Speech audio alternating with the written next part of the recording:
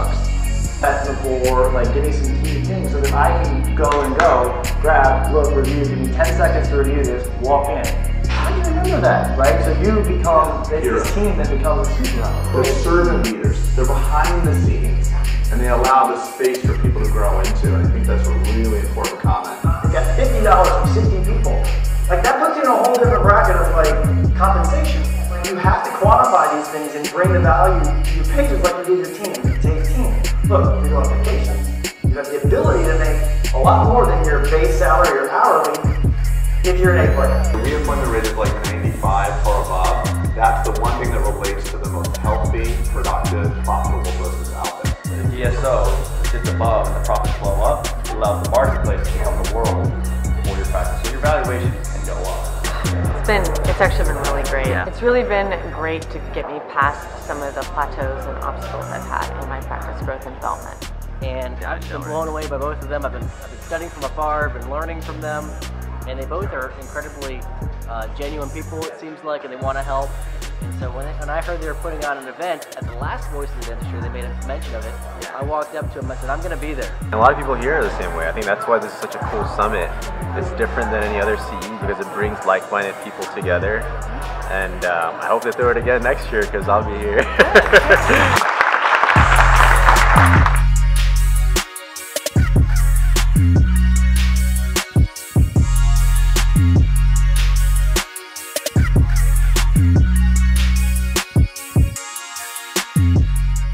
Hey everybody, and welcome back to another edition of the Bulletproof Dental Practice Podcast.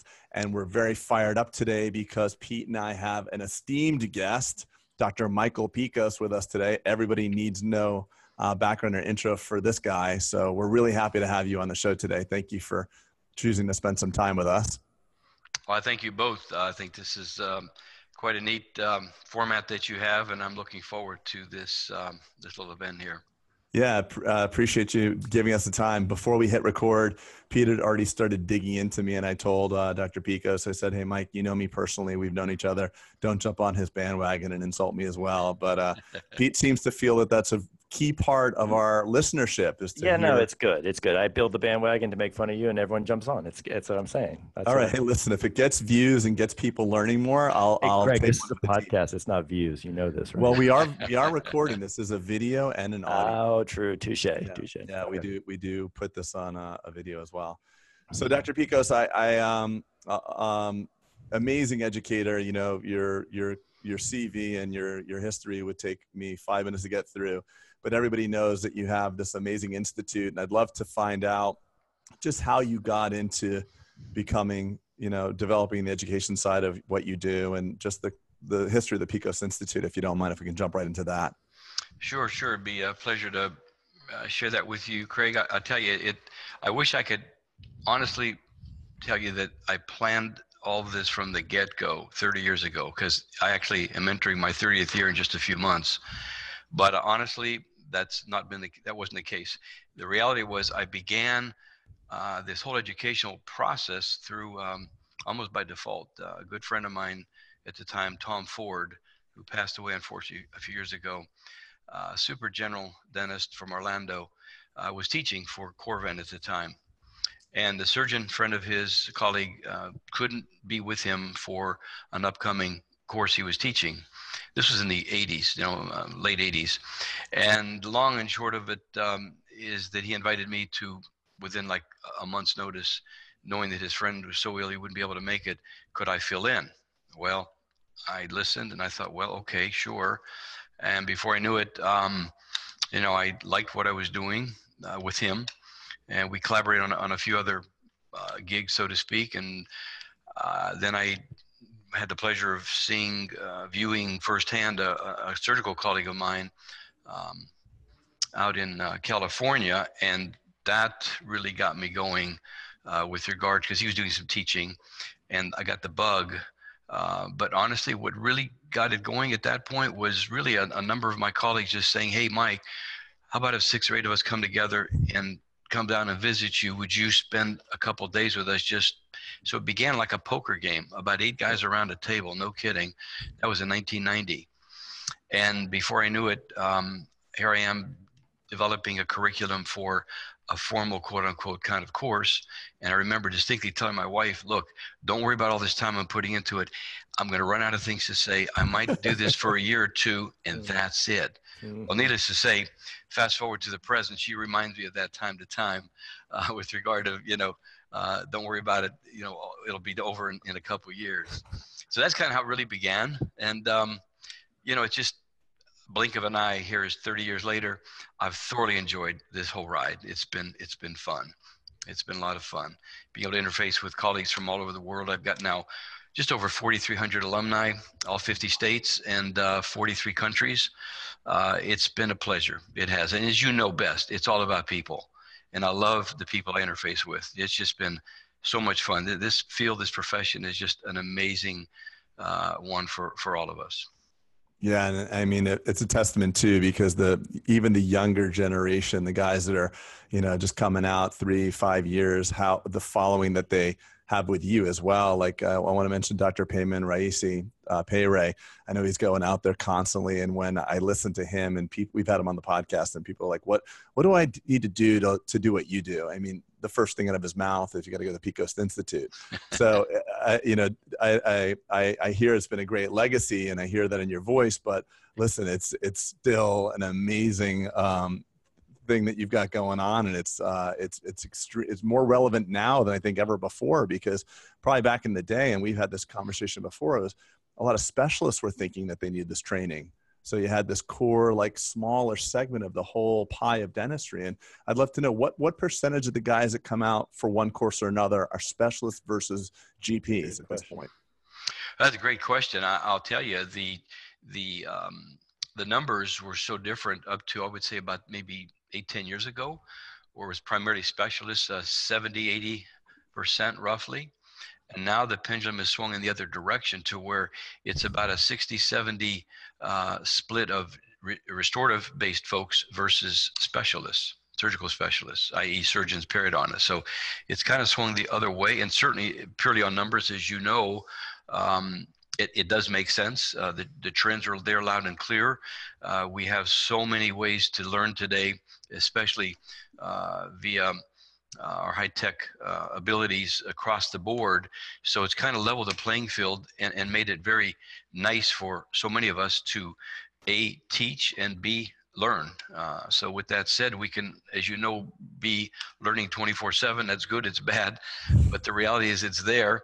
And so we have a lot of adjunctive means of learning, certainly, i.e. videos, et cetera. But I think at the end of the day, the actual courses that we have and others have as well certainly are alive and well for a reason, and that's because we're able to offer things that you can't pick up in a book or a video.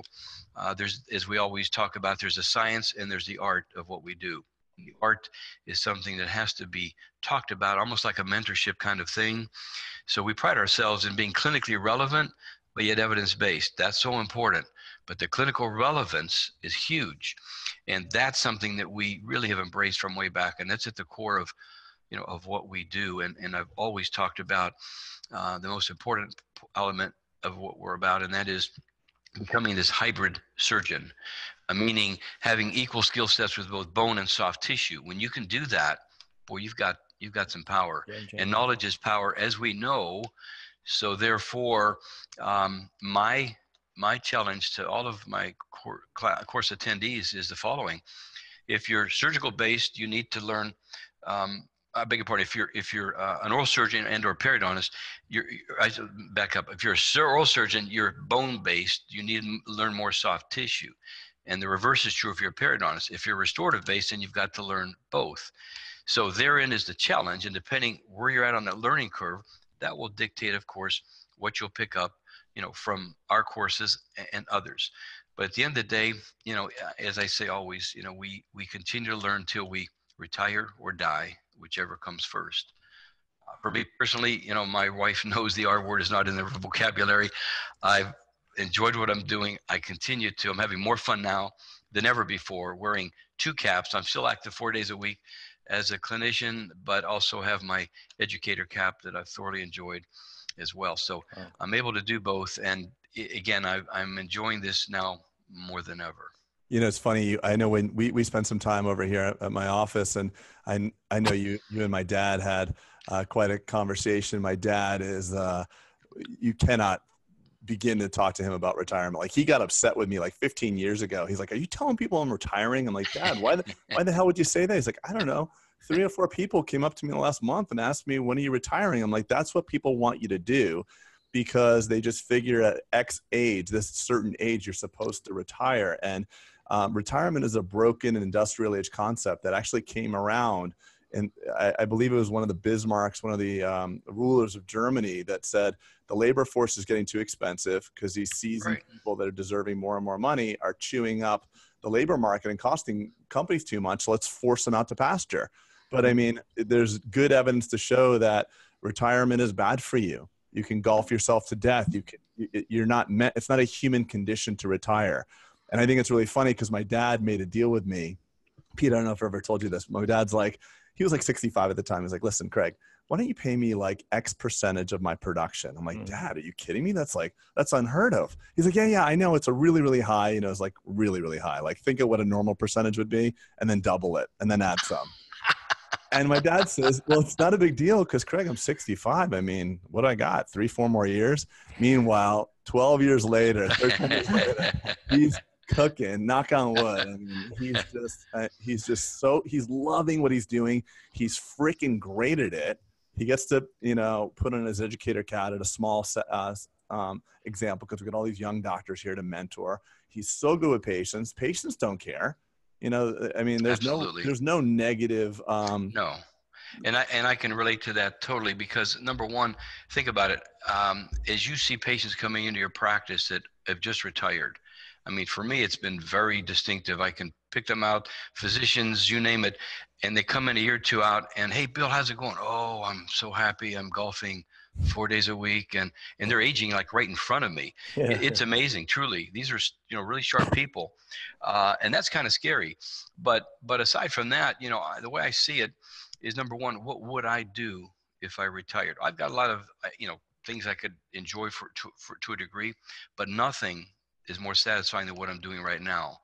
And, you know, the Japanese have a saying, actually, let me back up. The Japanese have no word in their vocabulary for retirement. It doesn't exist. And the reason is nobody retires over there. This term ikigai is an interesting one. It has to do with purpose in life.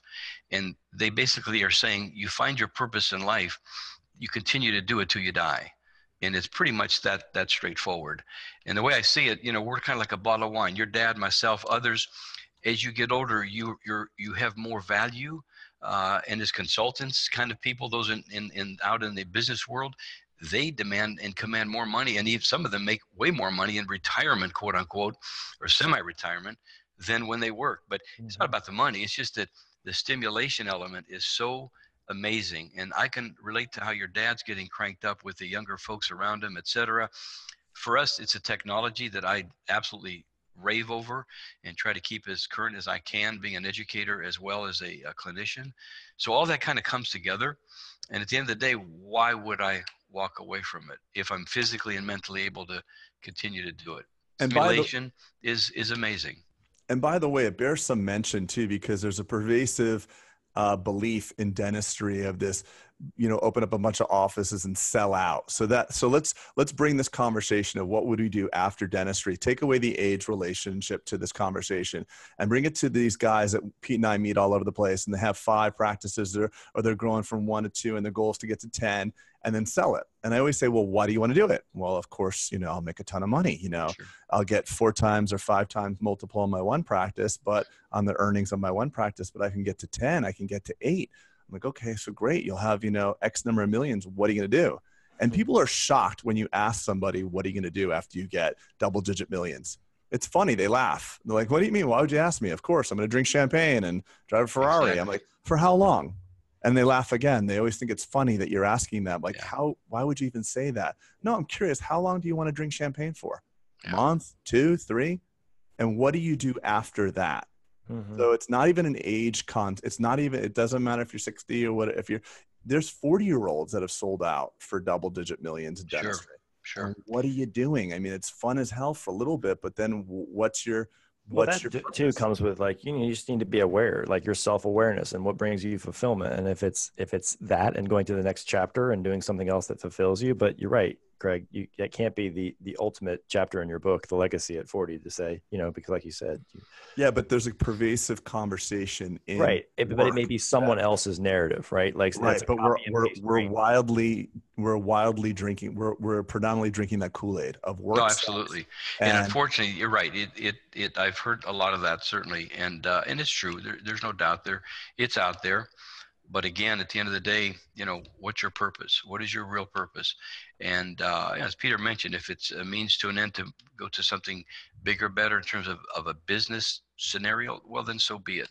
But for basically, I would say virtually everyone else, at the end of the day, what do you really want to be doing? And what is your legacy as well? Certainly families first and foremost as far as legacy goes, but then from a professional standpoint, what do you want to be known for? What do you want to look back and say, I made a difference. I made a difference. And that's how I see it. I could have retired 8-10 years ago. What would I be doing? What difference would I have made at that point? Nothing compared to now. And I continue to see the reason that I'm doing this. So it makes all the sense. And that's only increasing, meaning your contribution and your legacy is only increasing kind of, I wouldn't even call it more linearly. I'd almost call it, there's kind of a log scale as it goes up because your distributions increase. And then those people then are, what am I trying to say is that basically it's also, Pete, let me try to bail you out because I'm thinking of the same thought. I think I wasn't in need of a bailout yet. Well, I'm preemptively like insulting you because what you really meant to say was this. Yeah, just stop talking. Okay, Pete. No, I'm just kidding.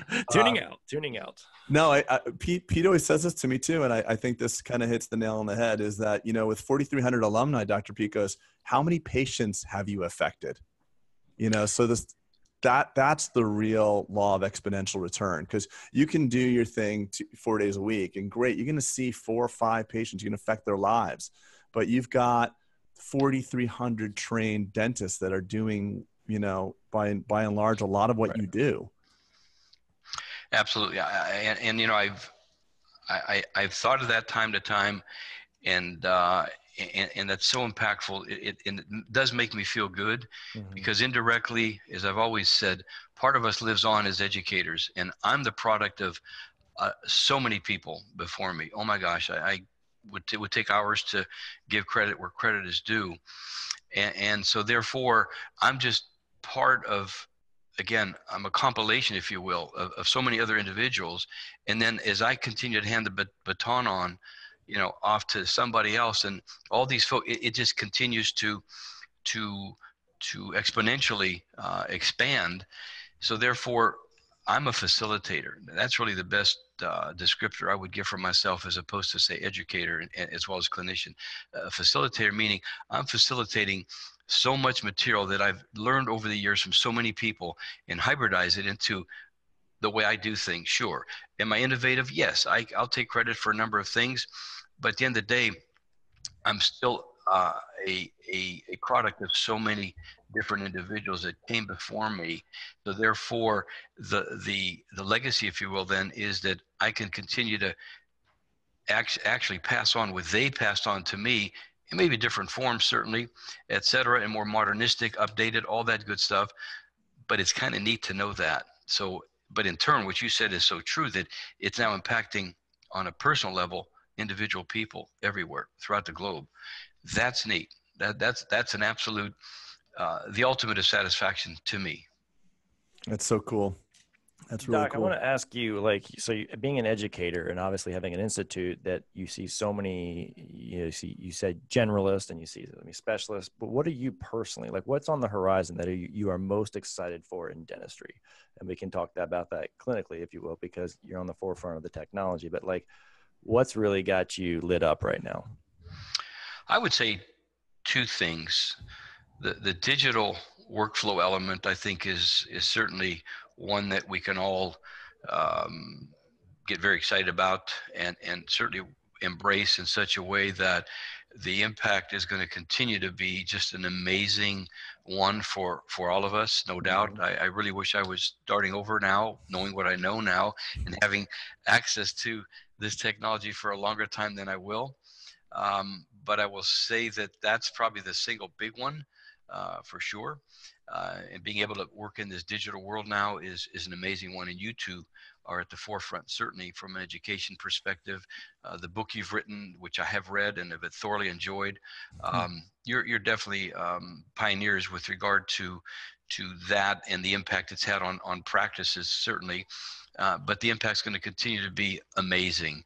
And then secondly, along that same line in terms of new technologies, I'm involved with a study now coming up that deals with a particular bone cement that's going to, I think, revolutionize the way we bone graft in general. Because if in fact the dog studies have shown what they have, if we can now show with what I'll be doing with one other center on humans, that this cement really does work, where we can place an implant that has zero immobility. In other words, it's mobile. You can take and move it. It's in maybe 2 millimeters of bone, and literally inject this bone cement, and within 10 minutes, the pull-out torque is about 70 Newton centimeters. Wow. I think you'd say, like, wait a minute, that's impossible. And then the better part of it is that over time, this material resorbs with zero foreign giant body cell reactions. I think you'd say, wow, that's pretty cool. And it is. So far the dogs have come through for us, but now myself and another university center are going to be involved with this study. So it will be interesting to see how that works out. But I'm really excited about that and related type of materials and technologies that are going to become available to all of us. And it's just accelerating at such a quick pace now. I used to tell all my course attendees that the non-core material, meaning anatomy is not going to change, things like that, of course, but the non-core material that I'm presenting for these 3 or 4 days, within, say, 3 years, the half-life is like, it is 3 years. That's the half-life. No, now it's about a year plus. That's crazy, which means what I'm sharing, like this past weekend, I had my advanced bone grafting course, which is my only 4-day course, where I cover single tooth to full arch reconstruction and everything in between. A very intense 4 days. On day 4 afternoon, when I make that comment, everybody's looking around like, you're kidding. No, I'm not kidding. Everything I've just shared with you folks is going to be obsolete other than our core material within about a year, maybe year and a half. It's kind of scary, but it's true. Scary. It's reality. But I mean, look at how it affects the patient's lives. So we all 3 of us have been practicing long enough to have not been able to provide nearly what we can do today for patients. So I remember, before immediate load and even when implants were first coming out, it was incredibly difficult to give the patients the treatment that they wanted. We had to give them a series of, letdowns. It's going to take this so much time and you have to wait. I mean, now look at the hybrid technology, all-in-4 technology. That stuff was science fiction just for me in dental school. And I went to dental school in the 90s. Invisalign, CEREC, I mean, the aesthetics that we have, it's just gotten so much better for patients. And I actually think that's why the golden era of dentistry is here. Patients' experience is so much better. And that's why it's so disheartening to me. I probably spend too much time on some of the Facebook chat rooms where it's like they do these polls with dentists. Would you recommend your son or daughter going to dentistry? And by and large, in some of the spaces that I'm paying attention to, it's an overwhelming no. And it's such a travesty because I love it. I can clearly, feel and sense your passion for it and the people that are coming to you. But there's another narrative going on that it's not as good as it is. And it's really unfortunate because it's such a beautiful time in dentistry and it's still such a beautiful profession.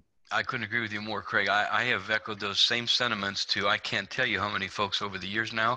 I've literally talked a number of younger individuals out of medicine and into dentistry for that exact reason. I think we're alive and well. And sure, we've got challenges we always have had, but what a great time to be practicing dentistry. I totally agree.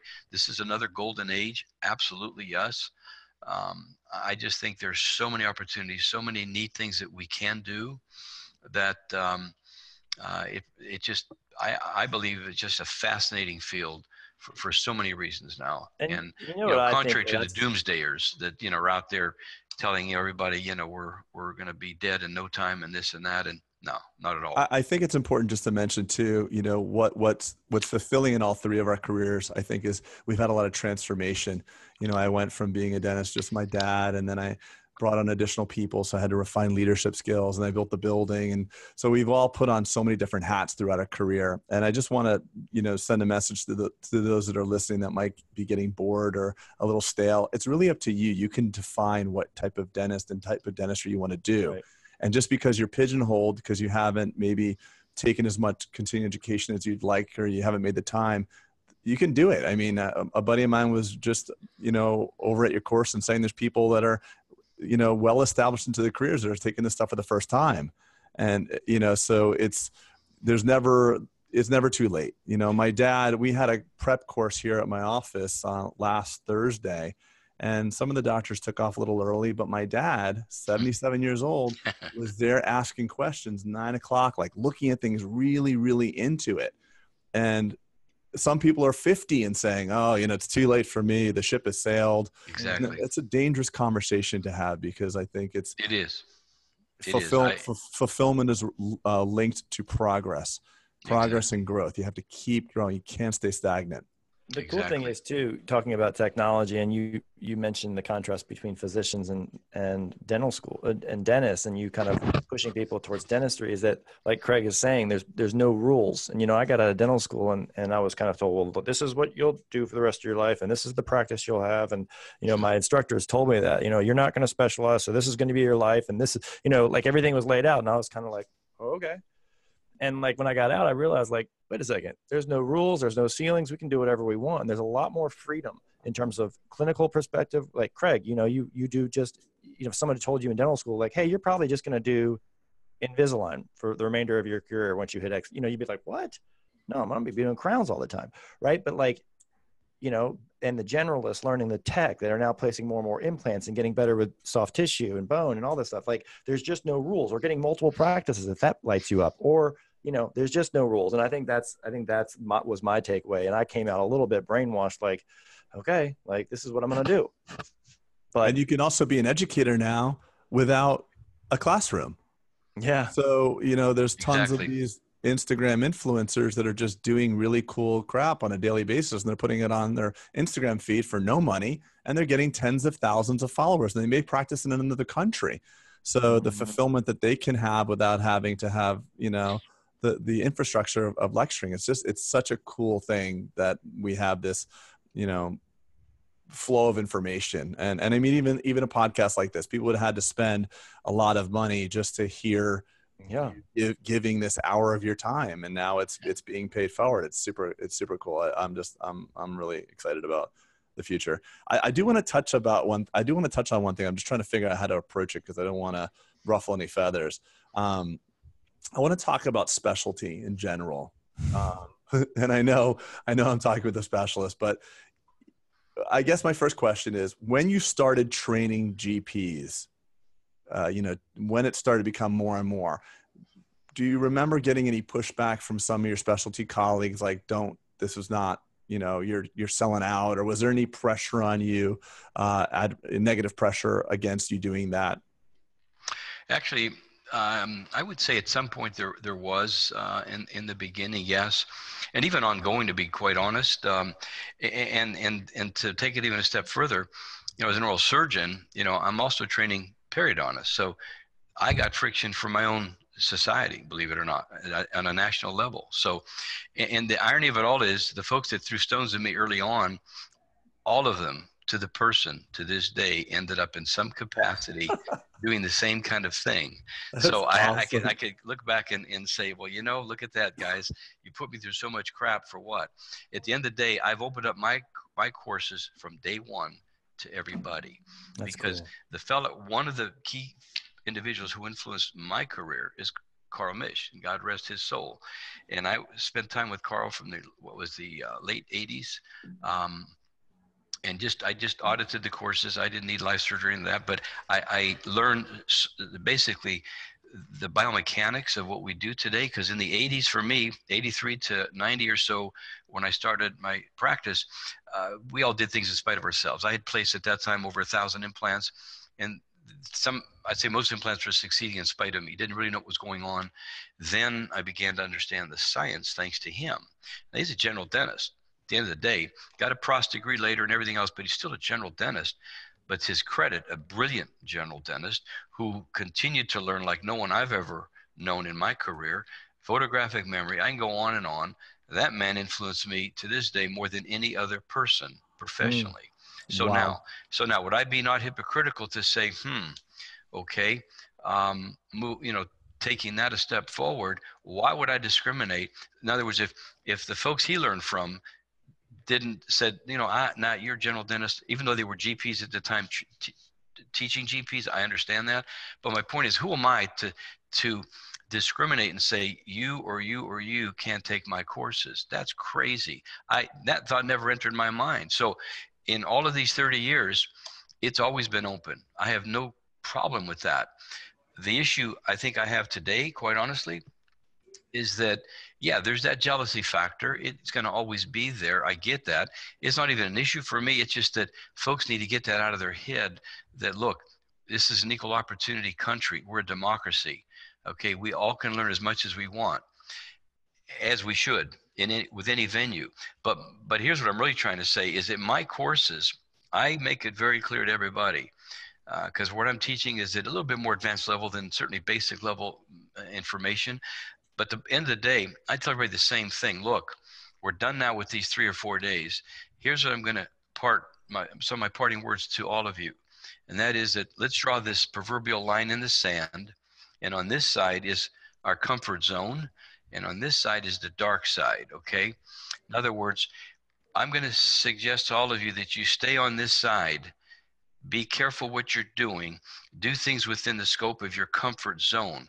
Don't get swayed, especially by a patient that might say, Doc, I don't want to go 30 miles across town to go see Dr. Joe Blow. You can do it. I know you can do it. Well, I did see a video and, well, shoot, maybe, yeah, okay. And now the bottom line is we are all, including me, we're one case from never practicing again.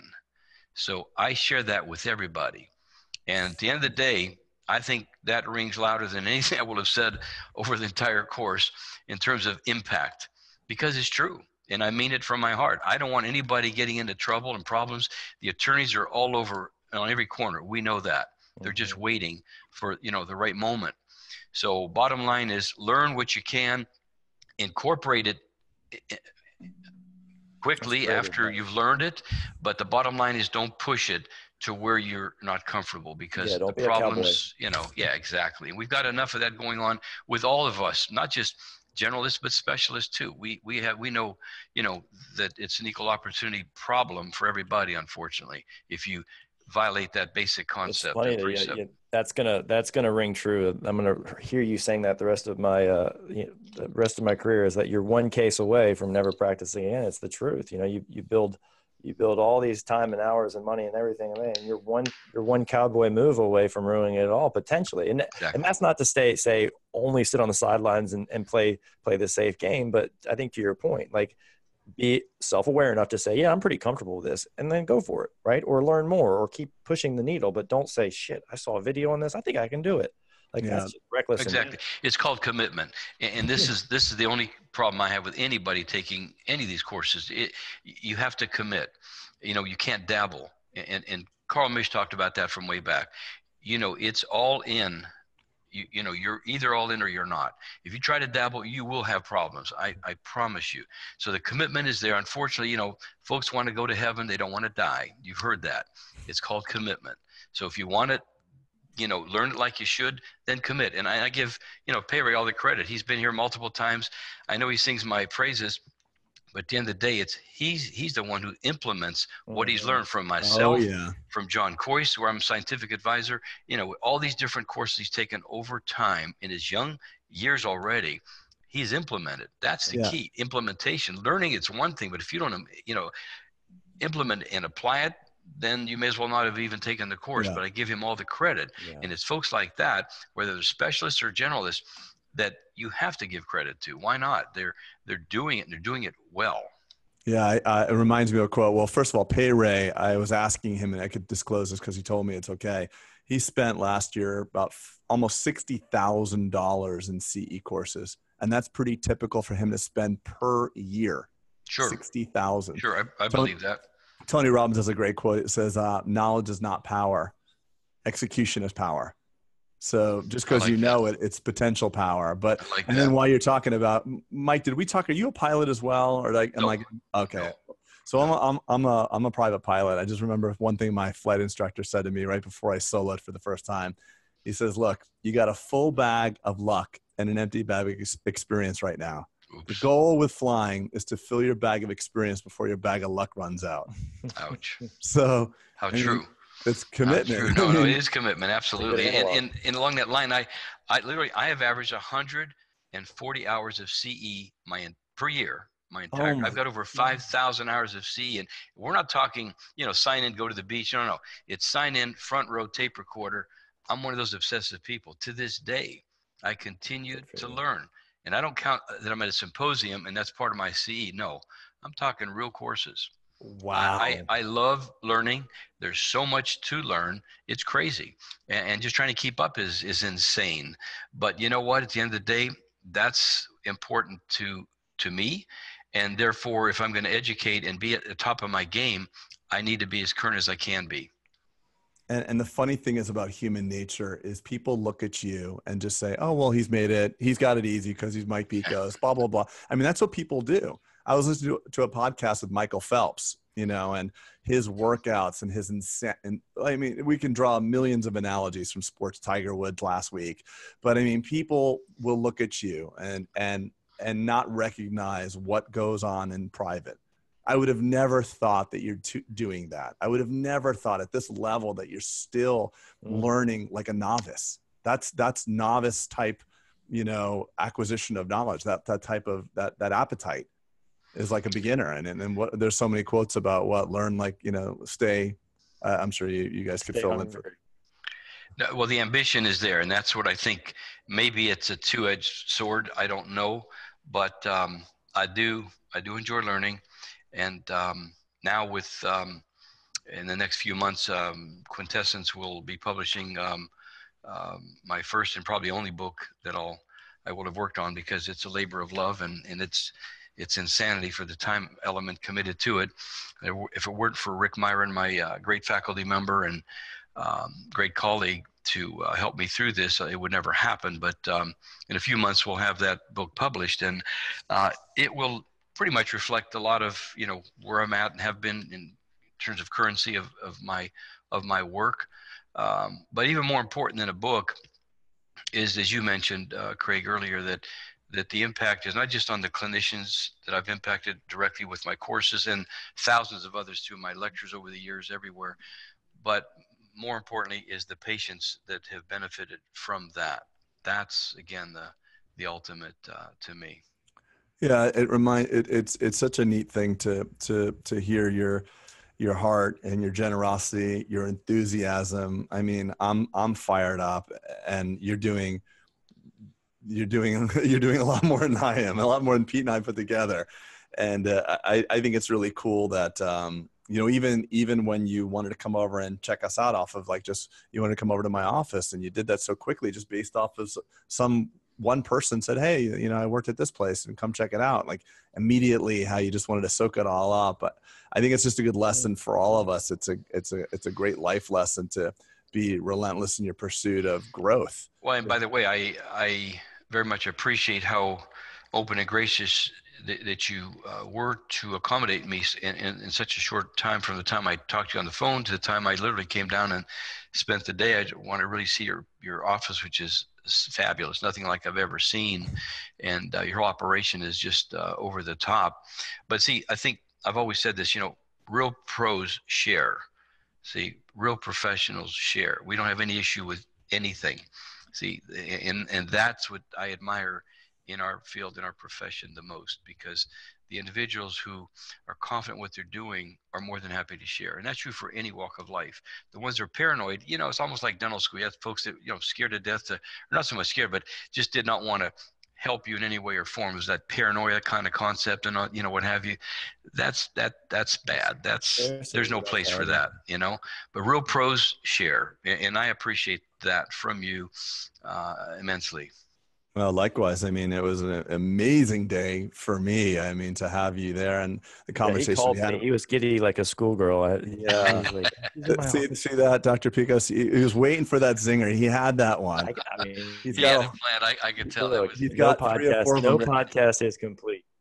No podcast is complete without a little humility too. I want to speak about humility, and I think there's one of the prices you pay for greatness, whatever you're pursuing, is if you're willing to go out in front and lead the charge and stand for something like you did early on, you're going to get arrows in your back, and you got to do it for the right reasons. I must admit that there's always for me at least, there's some form of ego component about like, oh, I want to stand out in front and teach people and all that stuff. But when it really comes down to it, when you get some arrows in your back and you get the naysayers and the people that are talking about you, it's got to be something more than that to fill the tank to keep you going forward.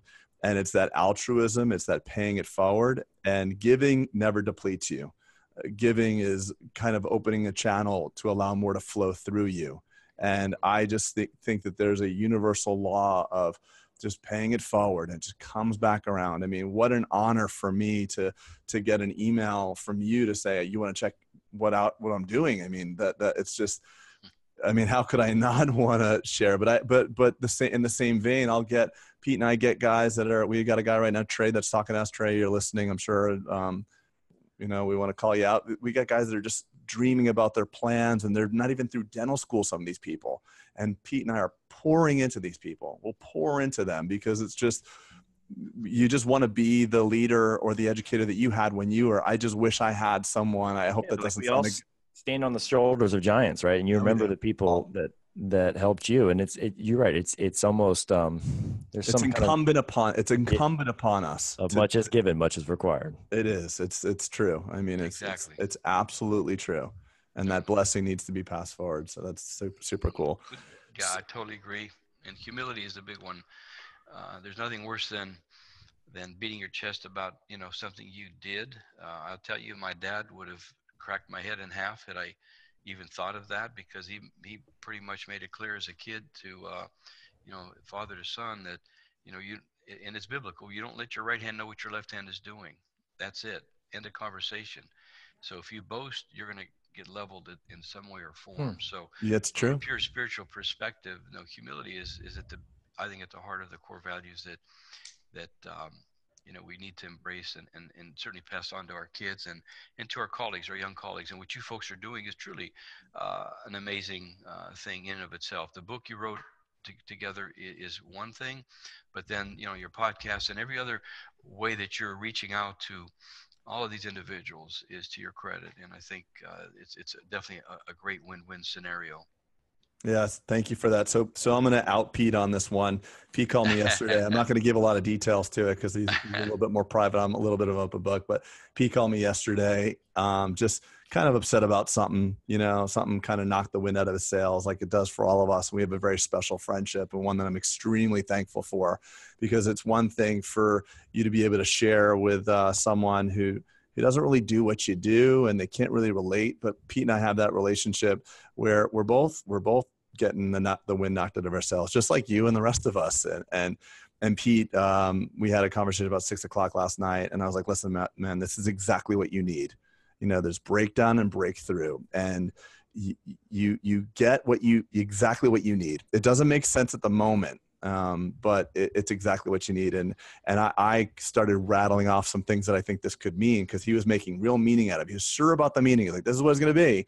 I'm like, Pete, maybe you just need to be more, in touch with people. They need to see you more. You need more empathy, because every time you get your ass kicked, one thing that goes up after that is empathy. You feel, I'm human. I've got my own vices, but judgment for me. so quick to judge sometimes, like that guy's bad, that guy's good. And then I went through some stuff this last year. We got accused of something that was not true. And now every time someone talks about someone else, I'm like, there's three sides to every story. Yep. I'm not going to be a part, it's empathy. It makes us relatable, and it's part of the human experience. And for those that are listening that are like, oh yeah, well, it's easy for Mike Pico, it's easy for Dr. Boulden. It's not easy for any of us. No. And as we get, I think it's an important message, and we're humans, just like we all have our vices and our challenges, but don't resent the challenges and embrace the challenges. I think, I don't know why I'm in such a philosophical mood. Mood. I'm not sure. Mike, again, Dr. Pikos brings it out of me. Again, I can relate to that, Craig, honestly, and what you said is really so true and so powerful, because at the end of the day, honestly, we're all human. And because of that, we're not drill presses. We're 99.99% of the time you can predict everything, and tolerances, this is no. We're all different as humans, but what we have in common are frailties. And with that said, we're going to have our ups and downs. On the surface, everything looks great. And if I have any issue with this new high tech and technology, in particular social media, it's the following. It is that, on social media, unfortunately, what's portrayed is a perfect scenario, whether it's a perfect case being presented, a perfect life, this and that. And studies have shown that folks that spend an inordinate amount of time just on Facebook alone are depressed people. Right. That's an unfortunate They're directly thing. proportional, right? The amount of time that you spend, and there's a curve where it really is the tipping point. Exactly. The inflection point, and it starts. There's a direct correlation between. To a degree, I think it's great for all of us. We can certainly learn so much, but at the end of the day, too, even, and this might be a little bit of a knock, and I might ruffle a few feathers across the globe here, but I do have an issue with folks just posting cases. This is what I did last month, last week, yesterday, this morning, right now. Full Arts Friday. That's wonderful. Yeah, but now show me that case in 5 years, or better yet, how about if we have a platform that says minimum 5 to 10 year follow-ups, and how about another one from 10 to 15, or 20 to 30, or more than 30. See, now you're going to see, you can count on fingers maybe who's really going to be able to post. And I'm not trying to be a smartass. It's just that the reality is that, if you're only showing this, then that's okay. But unfortunately, the reader, the viewer, is going to get maybe a different impression that, like, this is the best case. They may not know that potentially it took 5 hours to do this case, when normally it would be an hour, hour and a half. But it's got to be so picture perfect, this, and that. And that's the only thing I'll say. And again, at the risk of ruffling too many feathers, I just a caution to the younger folks out there viewing these cases and what have you. That's great. Nothing wrong. We're all learning, myself included, but just be careful as to, how you interpret things. And it's like anything else, unfortunately, perception is reality. But at the same time, be careful, because there's so many other factors that could be involved in, any particular image, video, whatever that you don't know about. That's all I'll say, and leave it for what it's worth. Again, I'm not trying to sound holier than thou, not at all, not anywhere. Well, no, on the exact opposite. In fact, I mean, I would put out there that there's guys that have your clinical understanding and your education, but they're not relatable, and they're not humble enough for people to receive the message. The beauty of being an iconic educator like you is that you have a way of speaking and of being that says, I identify. It's not egoic, because you'll lose people. And if your drive is to make a difference and actually help people, it does you no good to be puffing out your chest, and you won't relate, and I think that's a really important thing, and something that we all go through. I think we all go through that. If you would have asked me 5 or 10 years ago how I felt about what I knew a lot more then than I know now.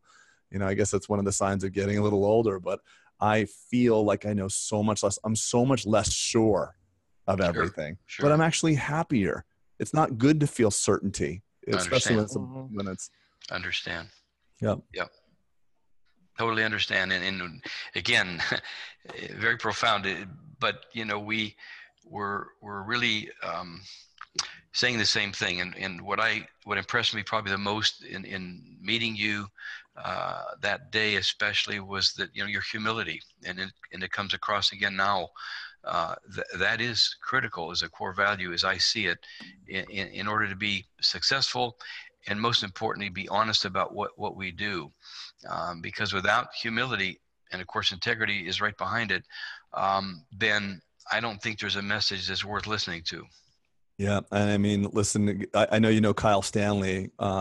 He's on a real personal mission to identify the incredible suicide and drug abuse that exists in our profession, and it's swept under the rug. But you know, I think that the social media stories and the things that people are doing, it can easily make you feel like you're a failure, even when you're not.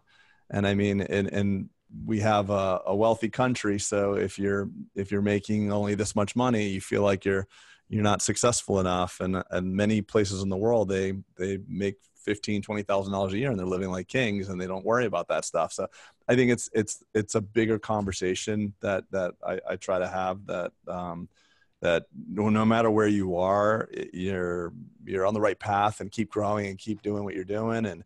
And you've got great people to like you, Dr. Pikos, to follow and emulate, and not only emulate from the clinical aspect, but listen to the words, listen to humility, listen to the desire for learning and the beginner mentality that he still has at his level.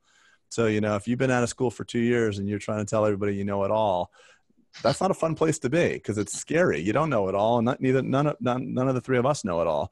And I want to just pivot 1 second, because we only have a couple minutes left. You know, because you talked about how you were getting some pushback from the specialists and educating the GPs.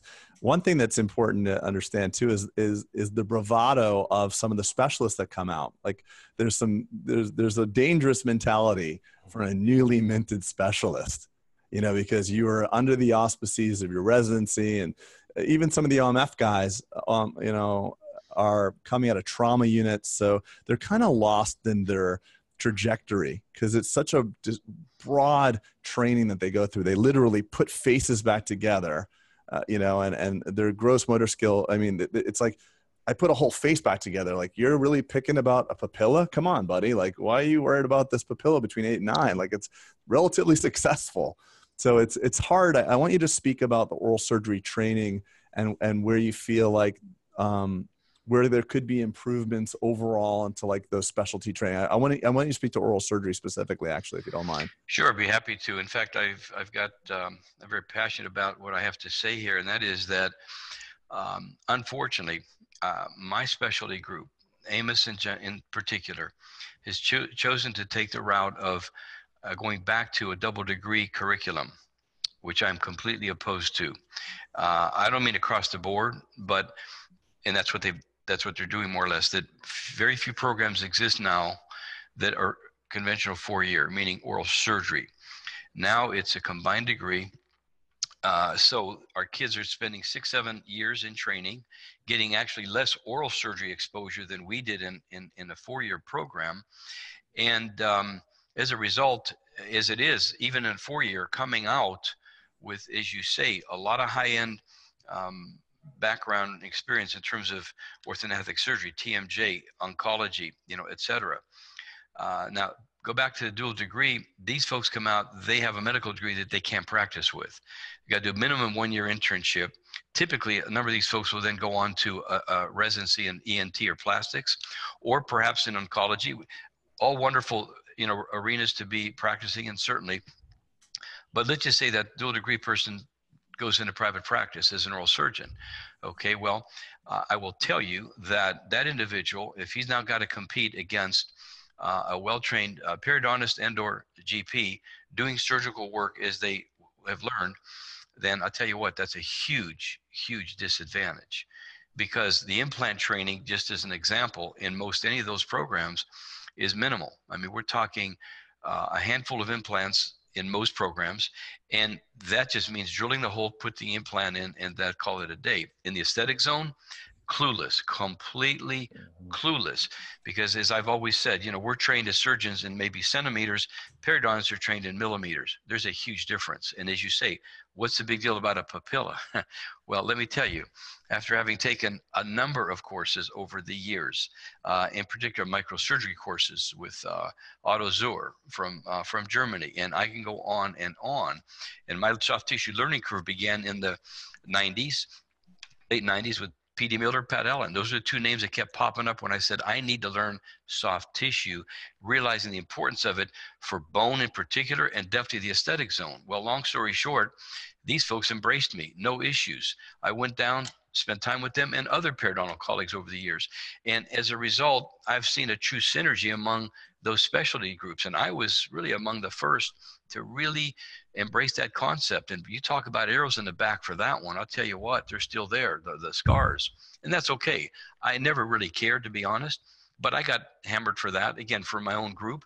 So back to our specialty training, it unfortunately is heavily weighed now towards the dual degree concept, meaning less even basic surgery learned, let alone the most important tools that and weapons, so to speak, that my folks need, especially coming out, i.e. to compete. And that is not just taking teeth out, but now what are we learning about real implant placement and soft tissue, et cetera, et cetera.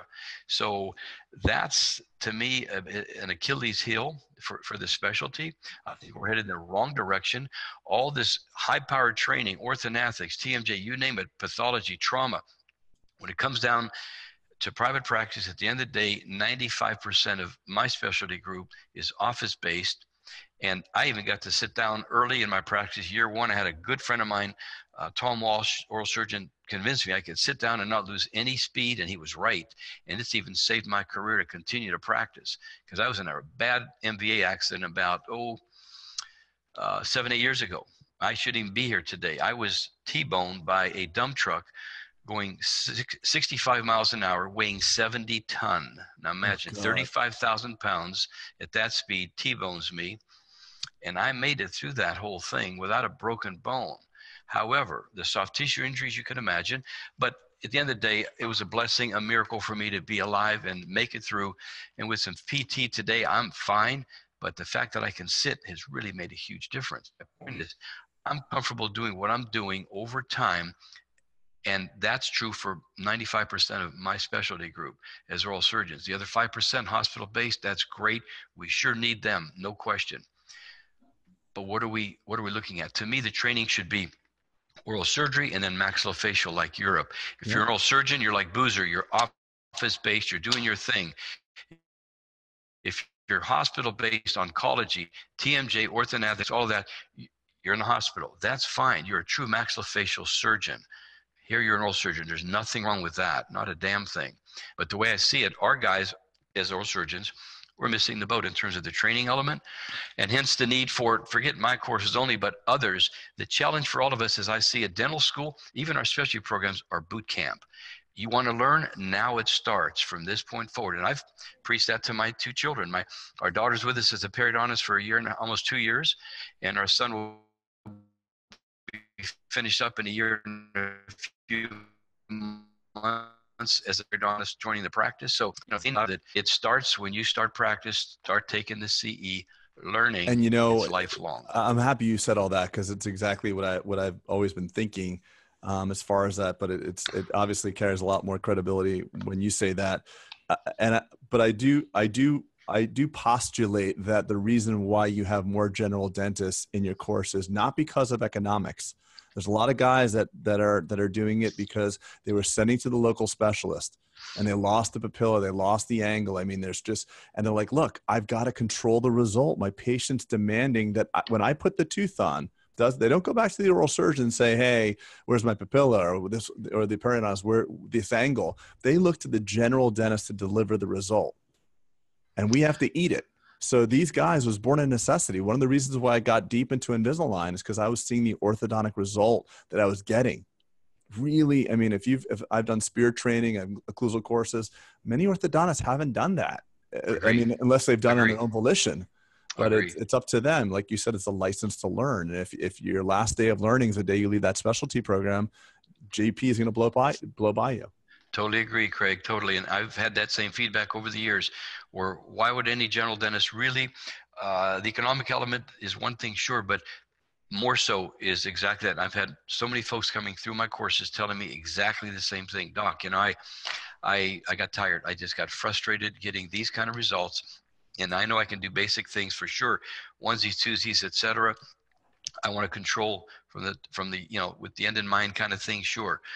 Top down, you bet.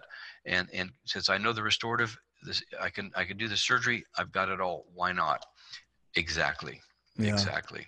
Well, listen, I know we have a hard stop here, Dr. Pikos, and you've been extremely generous, and just what a blessing to the profession you are. And I mean that sincerely. You really are. Not only just all the accumulation of knowledge that you've acquired over all the years, but the style in which you communicate and the humility is such a great space to receive the information. So it's just awesome. Thank you. Well, Greg and Peter, I thank you both for your time and for this opportunity. And if I could leave our audience with one message, and especially for the younger folks in particular, but I think it applies to everybody certainly, and that is that to not lose focus on the family element, because it's easy to do. And I have crossed that line more than a few times. Unfortunately, I've had a great wife who's been understanding over the years, but at the same time, it's never good to be overloaded in the arena that you love so much, which we are all passionate about. I know that, but it's easy to do it 24/7 to the point where guess who gets, the short end of the stick? It's your family.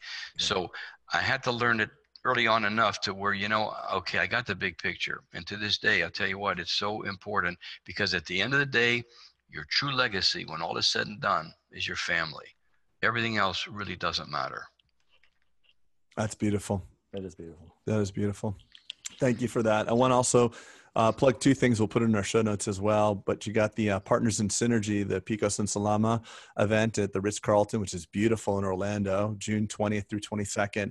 And also the annual symposium, the Pikos Symposium 2018, which is going to be coming up. Oh, I'm sorry. No, I got it wrong here. It's the our Synergy course is in June, and then in the fall we've got our annual symposium, which the theme this year is on full arch immediate reconstruction, which will be outstanding. We've got an array of international speakers for that just over the top. But yeah, I appreciate you mentioning those. They're always fun, and the Synergy course in particular with Maurice, we've been doing this 16 years. So again, there's a synergy between periodontist and oral surgeon. I mean, where do you see that? 3 days on the same podium, same time, playing off each other's material, which we never rehearse. It's impossible to. But yet, those are the things that, again, make it all worthwhile is it's about people, like we said from the get-go. Look at you two. I mean, look at that synergy. It's amazing. It's all about people. And the more, I've told my kids from way back, the more people the more successful you are. That's, I think, at the heart of everything. And this field just lends itself so beautifully to meeting so many neat people. Including, of course, our patients. So yeah, that's true. That's what it's all about. Awesome. Well, thank you so very much, Dr. Pikos. This is awesome. Thanks, Peter, for being here and organizing the podcast. And until the next time, we're out. Thank you. Signing out. Take care.